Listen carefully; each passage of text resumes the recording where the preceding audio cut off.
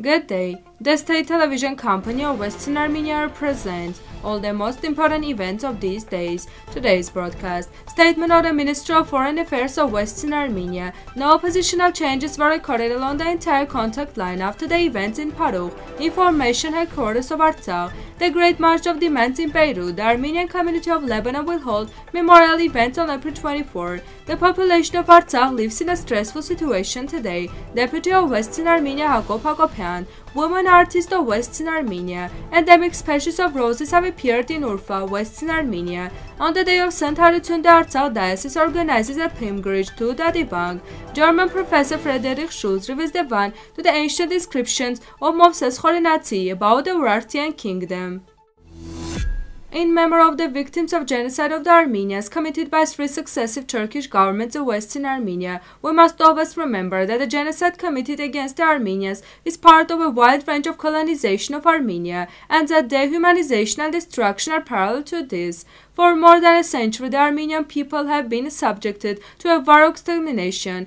Jurors using the terminology war of extermination understood the full scope of misfortune that happened with the Armenian people.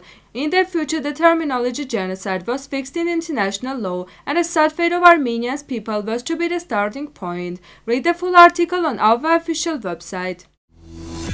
Azerbaijani troops continue to remain in a part of Karagluh, but their advance was stopped on March 24-25 as a result of the actions of the Armenian Defense Army units. This was stated by the Information Headquarters of Artsakh. At the same time, the Azerbaijani side periodically spreads misinformation about new invasions in various directions, the last of which concerns some villages of Martakert. The reality is that such statements are completely false, and no positional changes were recorded along the entire contact line after the above-mentioned events in Parukh and Karagluh. We urge you to follow only the official news and not to believe the Azerbaijani disinformation, the statement reads. In Lebanon, despite the difficulties caused by the economic crisis, the local Western Armenian community will march with a large national process on April 24, the day of genocide of Armenians' remembrance. In the April messages, Lebanon's of Armenians will not only remember the victims of genocide of Armenians, not only emphasize Turkey's denial policy, not only will the demands be touched upon, but also the issues of Azerbaijan's encroachments on the Armenians of Artsakh will be voiced. On Western Armenia TV, Hakob Hakobyan presented the events taking place in Artsakh, noting that they are happening so quickly that society has not yet solved one problem. It turns out to be the second problem. The problem began on a humanitarian catastrophe when gas was turned off in early March, and then the cases of Parukh and Karagluh continued, referring to 5-point peace agreement presented by Armenia and Azerbaijan, noting that security and protection of the right to live in their native land are important for every resident of Artsakh. At the same time, it should be noted that numerous statements are being made in Armenia, which are perceived very sharply and painfully in Artsakh. In conclusion, Mr. Hakobyan denied rumors that a collection of signatures for inclusion in Russia has begun in Artsakh. Activist and researcher Cassandra Tavukyan writes, Armenian Woman Artist is an educational and historical Instagram page, the purpose of which is to inform and recognize Armenian women artists. It's not surprising that given the geopolitical area of Western Armenia and the genocide committed against Armenians, and after that the women I present, they come from different parts of the world. Today, perhaps more than ever, Armenians around the world feel a sense of cynicism and desperation when it comes to preserving our cultural identity.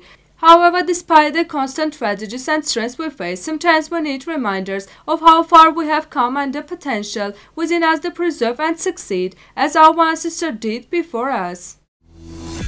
In the world, only the black rose growing in Halfet province in Urfa country of Western Armenia, which takes its special look and smell from motherland, began to bloom with the arrival of spring. Halfet, included by the International Coordinated Community of Tsitaslo in 2013 in the network of quiet cities, is described as a hidden paradise of Western Armenia with its historical stone houses and natural beauties. Halfet, because of Beirut reservoir, looked like a seaside city, which is also of great interest because of houses and historical buildings that have passed underwater. One of the important symbols of the province, the black rose, growing only in Halfet, blooms every year in the late April, early May.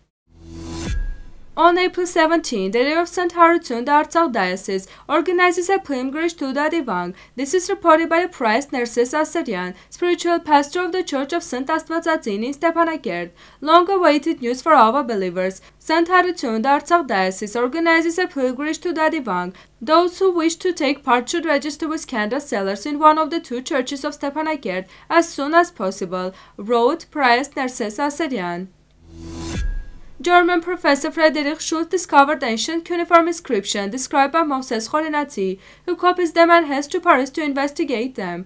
On their way with his two officers, the Kurdish gangs are attacked. However, once copied protocols arrived in the safety of Paris and in 1840 were published. According to Khorenatsi, Armenia was founded in 2492 BC. This information also replied as a reliable source in New York Times in 2015 in a scientific article. The 5th century historian Movses Khorenatsi wrote that his homeland was founded in 2492 BC, which seems mythical. Also, he claims that he went to Babylon and studied ancient records. His analysis suggests that his date is quite probable, the New York Times wrote. Khorenatsi also noted that Greek translators of the Van protocols have managed to preserve some of them for future generations. Now musical part, Armenian folk song, ensemble of song and dance, after Tatul Altunyan, Kochari.